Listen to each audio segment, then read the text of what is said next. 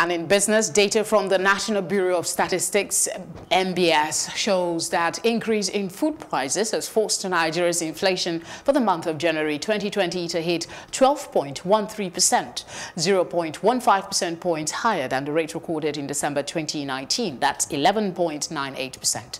The report from the NBS released on Tuesday stated that the composite food index rose by 14.85% in January 2020 compared to 14.67% in December 2019.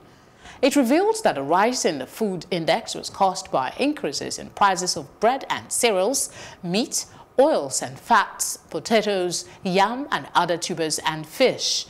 In January 2020, food inflation on a year-on-year basis was highest in Sokoto at 19.08%, 18.72% in Ogun, 17.07% in Nasarawa, while Bayelsa has 12.91%.